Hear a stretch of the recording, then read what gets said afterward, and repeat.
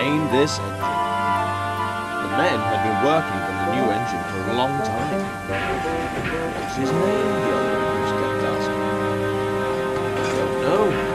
It's a secret, was always the reply. Everyone just called him Number 7. At last, Peter Sam could contain himself no longer. He asked the Thin Controller, and the Thin Controller smiled. Wouldn't you like to know? He teased. I do.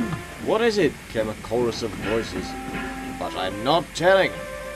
You'll have to wait until the naming party. Ivo Hugh, the railway's chief engineer, was going to do the naming. Even he didn't know the engine. But Mr. Hugh, you must know, protested Skarloey. I'm afraid not, laughed Mr. Hugh. The name won't be painted on until the last minute. It must be a place, or a person, said Sir Handel. To match us, he added. I think it's a place, decided Renee's. But why is it a secret? The engines didn't know, but Renee's idea was, they thought, the best answer. On the great day, a special train was to pick up the Thin Controller, his guests, and Mr. Hugh, and bring them to the bottom station for the ceremony. Skarloey, as the oldest engine, was going to pull it.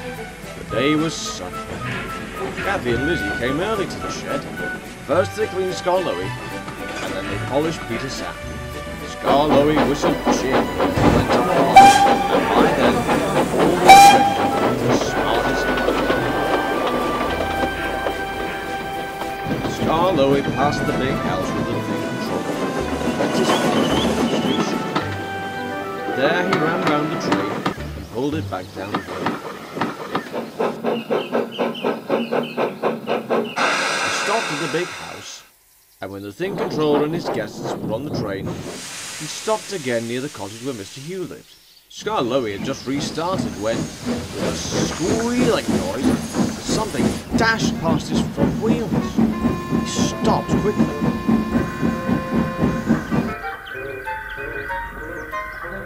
What on earth? Demanded the fireman, jumping from his cab. In long grass beside the line lay a large mother pig, and frisking around her were 7 pink piglets. Clearly, Skarloey could go no further until they were safely caught. But they didn't want to be caught. Oh dear, fretted Skarloey. We're going to be late for the party. I know we are.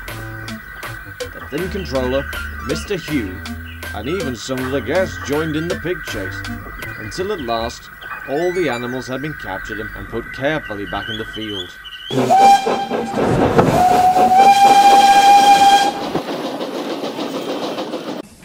At the bottom station, a large crowd had gathered. All the engines except Skarloey were there, and Number 7, with his name covered, simmered quietly. The minutes ticked slowly by. The manager looked at his watch. Something must be wrong, Renee's whispered to Duke. Skarloey should be here by now. Perhaps the Thin Controller wasn't ready, suggested Duncan, but was firmly hushed by the others. At last, he heard a whistle in the distance. A little later, Skarloey puffed thankfully into the station.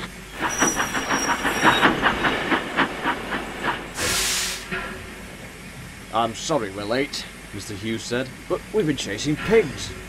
And he told them about it. However, he went on, I'm here to name an engine. I don't know what it's called yet, so I shall have to read it to you.